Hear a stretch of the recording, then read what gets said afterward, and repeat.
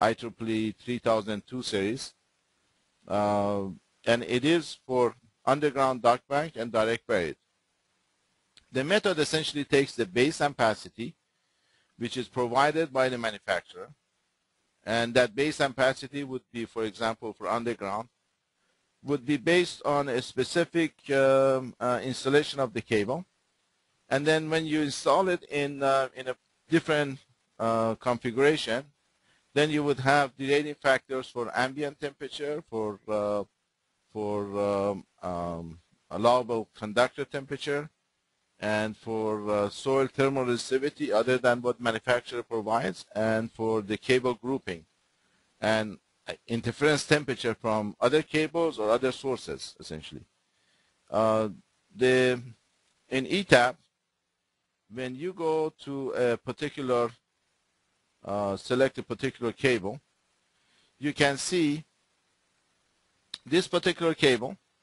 For underground, if I'm selecting this particular cable, 3-conductor cable, and if for underground installation, this cable is the base ampacity is given at 20 degrees ambient, 90 degrees operating temperature, and thermal resistivity of the soil at 90. For above ground is given these two values. So any base ampacity which is in the library is based on these conditions. So here, if I'm looking at the ampacity page, and if I select the 399, and this is dark bank, you can see the base ampacity given, shown right here. You cannot change those. This is from the library. Then the operating temperature and the conductor temperature, you can change them as you wish. So, for example, if I'm limiting, although the cable is rated 90 degrees, I can limit my operating temperature to 75 degrees. And as you do so, you can see the derated ampacity is reduced by great factor, by almost half as much. So the base is 530, that's from the library, and this is the number. So if I say that this is in 3x5 dark bank, it would automatically correct the calculate the derated ampacity. This method is based on essentially running. Brown Book was set up based on running thousands of underground cable studies and creating these tables that you take.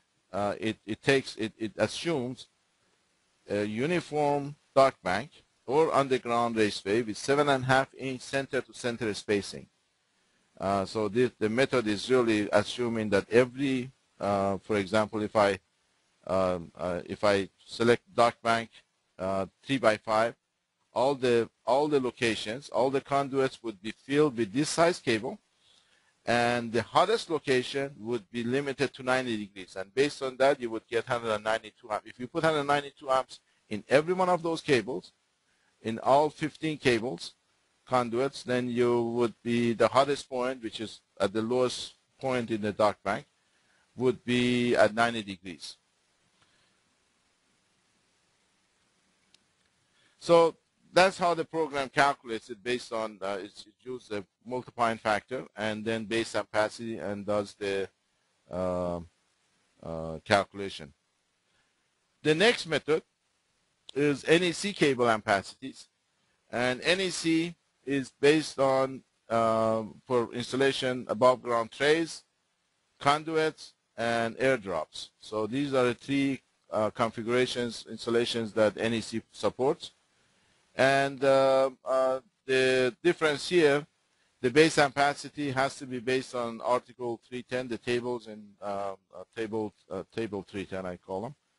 And the tray condition can have top or not having the top cover, and maintain a spacing, which gives you higher ampacity. So if I go back to ETAP again, and if I select NEC, I notice that the choices are trays, conduits, or airdrops.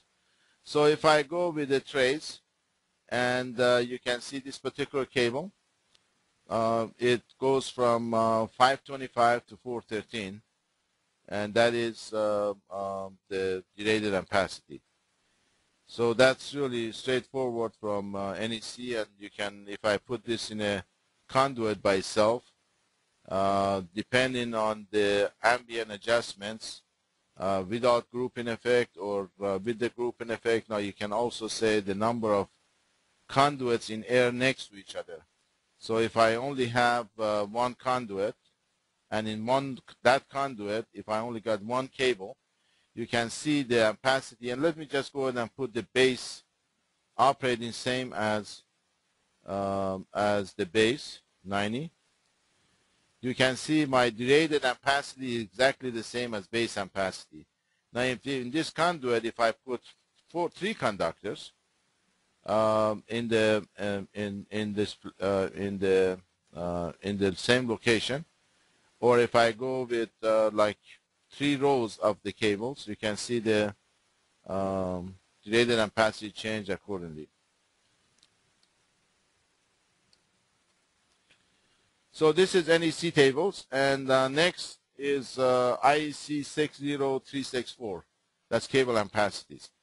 Now, first, I guess I'm going to go ahead and talk about what type of cables 364 supports. Those would be cables less than 1,000 volts AC or 1,500 volts DC.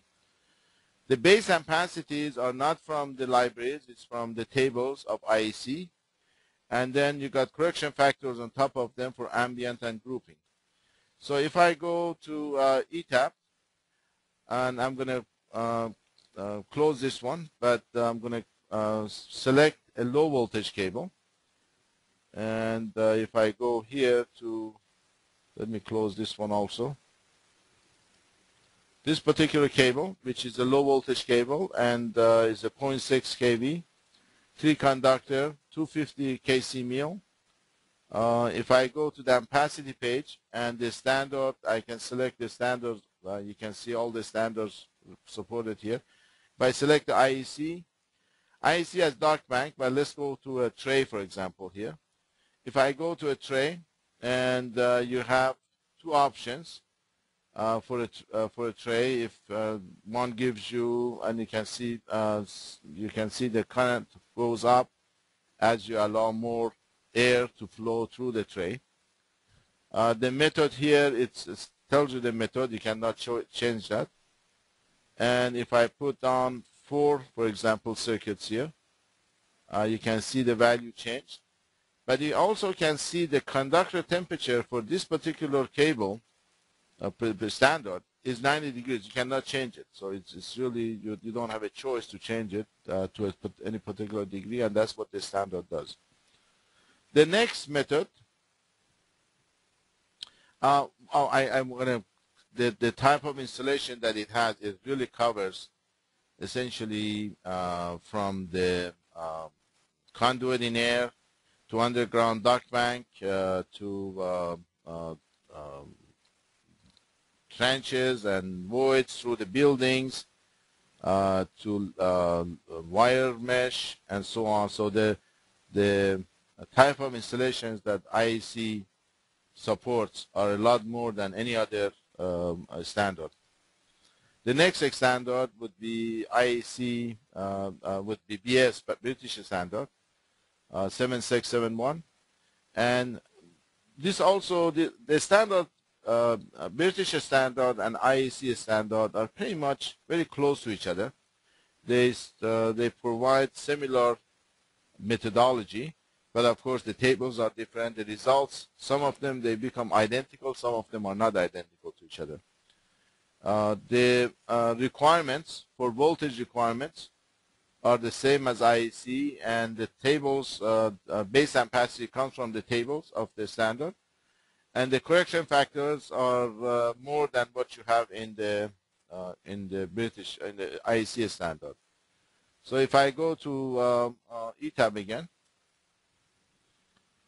and if I select BS, you can see I have more operations for trace, for example.